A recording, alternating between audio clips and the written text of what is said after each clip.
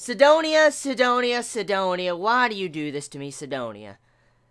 You give me this episode, okay? The episode is nice. It's a nice, slow pace, relaxing episode. And then it builds up at the last, 3 to 4 minutes. It builds up into something very action-heavy. And then you just end it like that. Sidonia, stop grabbing me by the balls, okay? It sucks. I love this series. I love you, Sidonia, but don't do this shit to me. Don't do this shit to me. Thank God, at the very least, judging by the way the preview is for next week's episode, it's going to be action-packed and intense. Because when it comes to Sidonia's action-packed episodes, they're usually fucking good. Very good. Especially with the CGI, the music, the sound effects, just everything is so good when it comes to some of these action episodes of Sidonia. Because like I said, that's when Sidonia really shines with its animation and CGI. And I'm looking forward to next week because it looks like it's going to be very intense. This will be like one of our first times really getting to see how, Sugumi is going to be able to fight the Chimera, how she's going to be able to fight out there. I mean, her strength and stuff like that. And to see this, I'm looking forward to seeing what is going to happen. So besides that, before I get more into that, the episode of Sidonia, episode 3. I'm glad it got translated fast. I think the series came out yesterday raw, and the day's the next day and it's translated. That's actually very impressive for a translation group, a fan translation group. That's very impressive. So, whoever translated this, I just want to say thank you so much for translating this. It sucks that, Netflix had to pick the series up and we can't watch it until the series is completely done and they finally decide to upload it months later. But thank God we have fan translations that took the time to actually translate something like this because the translations were nice and I got to watch my Sidonia on a Saturday, so fucking good.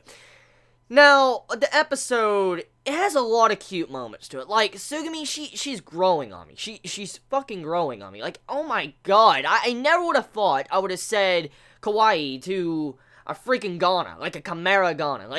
I can't believe I can say that. She's so damn cute. The voice actor and the way she acts is just, it's so adorable. And especially getting to see how it was done in this episode. Especially that space scene. I like that space scene so much. One of the best moments when it came to this episode. That stargazing scene when they were just out there in space. And you saw the stars.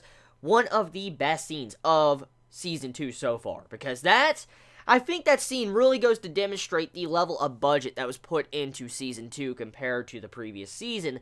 Let me explain. Sidonia has always had a high budget when it comes to some of the action scenes.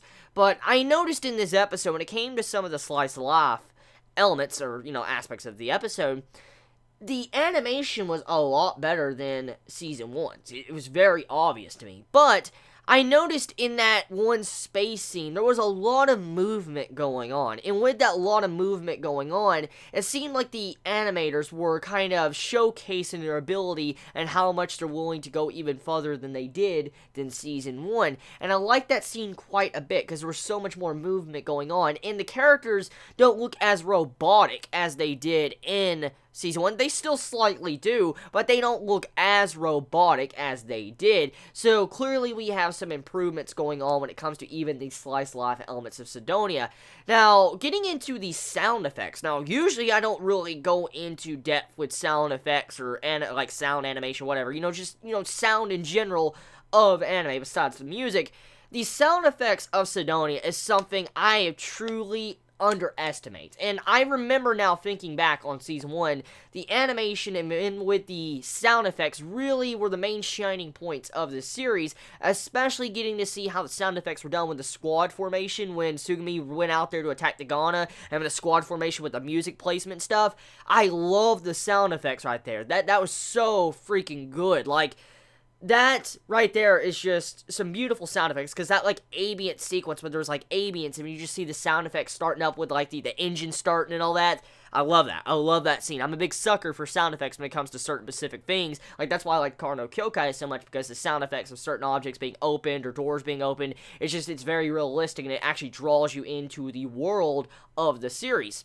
So, moving past the sound effects, the episode, it also shows us that In has finally reawoken. Hopefully I said her name right. She's finally reawoken after, being knocked unconscious.